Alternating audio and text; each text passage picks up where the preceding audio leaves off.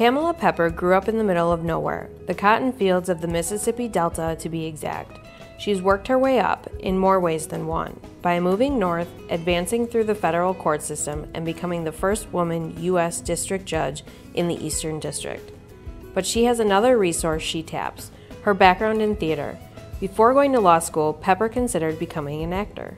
In addition to giving her the ability to read people and know how to react to uncomfortable situations, Pepper said that the frustrated actor in her contributes to her motivation and drive.